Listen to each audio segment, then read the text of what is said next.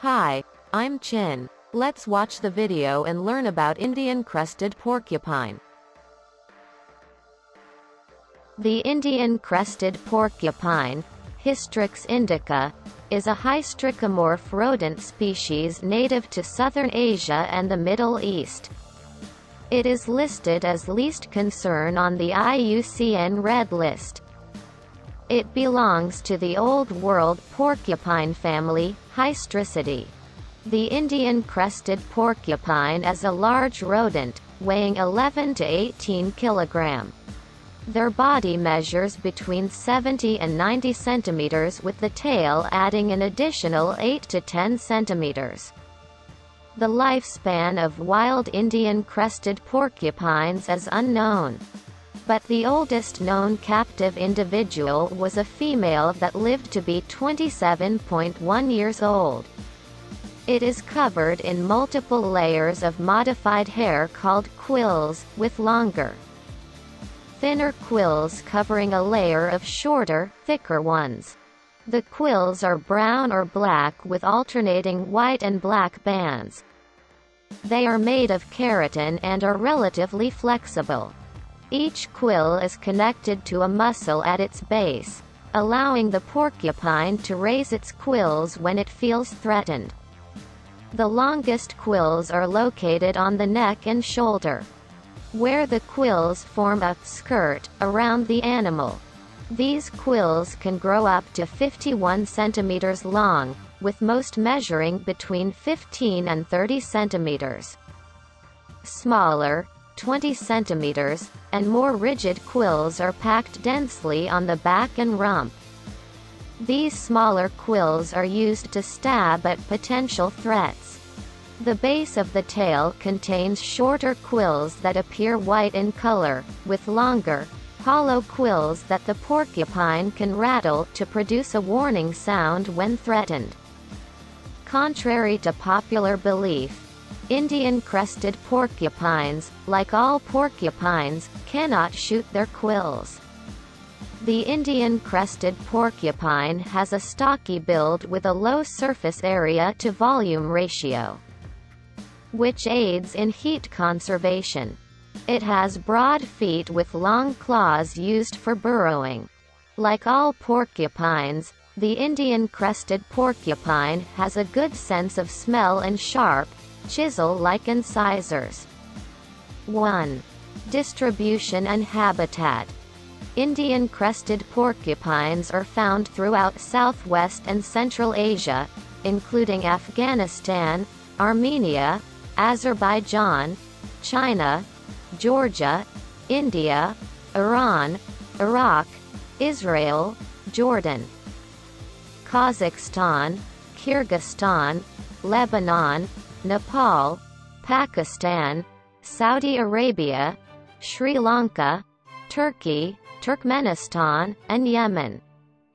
Due to their flexible environmental tolerances, Indian crested porcupines occupy a broad range of habitats. They prefer rocky hillsides, but are also common in tropical and temperate shrublands, grasslands, forests, plantations, and gardens. Their range seems to be limited by seasonal densities of forage and the availability of suitable substrates for digging burrows. More specifically, the northern range of the Indian crested porcupine is limited by minimum summer night duration. They do not occur above latitudes where minimum night duration is less than 7 hours, presumably because of the amount of foraging time required to meet their dietary needs. 2. Diet. Indian crested porcupines have a very broad and mostly herbivorous diet. They consume a variety of natural and agricultural plant material, including roots, bulbs, fruits, grains, drupe and tubers, along with insects and small vertebrates. Because they are cecal digesters, they are able to exploit low-quality forage. They have also been known to chew on bones to acquire minerals, such as calcium, that aid in quill growth. Their capability to form substantial fat reserves is a useful adaptation for living in seasonally fluctuating habitats. These porcupines can act as substantial habitat modifiers when excavating for tubers. They are also considered serious agricultural pests in many parts of their range due to their taste for agricultural crops. For these reasons, they are often regarded as a nuisance.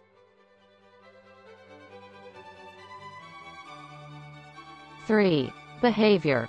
Like other Old World porcupines, the Indian crested porcupine is nocturnal. Both adults and weaned juveniles spend an average of 7 hours foraging every night. They tend to avoid moonlight in the winter months, which could be a strategy to evade predation. However, during summer months they do not avoid moonlight, but instead tend to stay closer to their dens. During the day, they remain in their dens, but throughout the winter, they occasionally emerge from their dens during daylight hours to bask in the sun. The Indian crested porcupine is semifossorial. They live in natural caves or in excavated burrows. Because they do not climb or jump well, they spend most of their lives on or under the ground. However, they are good swimmers. Predators of the Indian crested porcupine include large cats, caracals, wolves, striped hyenas, Asian wild dogs, saltwater crocodiles and humans. When excited or scared, a porcupine stands its quills up to appear larger. It can also rattle the hollow quills at the base of its tail, stomp its feet, growl, grunt, or charge backward into the threat. 4. Reproduction. Indian crested porcupines mate in February and March. Gestation lasts an average of 240 days. A female gives birth to one brood of 2 to 4 offspring per year. Young are born with open eyes and are covered in short, soft quills that harden within a few hours after birth. Young are fully weaned 13 to 19 weeks after birth, but remain in the den with parents and siblings until sexual maturity around 2 years of age. It has been reported that the Indian crested porcupine is usually monogamous and mates every night throughout its life, not only for reproduction, but also to maintain and strengthen the pair bond. The relationship between the male and female partners. Previously, this had only been found in humans, bonobos, and some dolphins. 5. Conservation. Due to its adaptability to a wide range of habitats and food types, the Indian crested porcupine is listed by the IUCN Red List as least concern as of 2008. Populations are stable and not severely fragmented, and while population status varies across its range, in many places it is common enough to be considered a pest. However, as a result of urbanization, infrastructure development, and pesticide use, suitable porcupine habitat is currently declining. The Indian crested porcupine is protected under the India Schedule 4 of the Indian Wildlife Protection Act of 1972, amended up to 2002. Nonetheless, because it is destructive to gardens and agricultural crops, it is widely hunted. It is traded for consumption and medicinal use.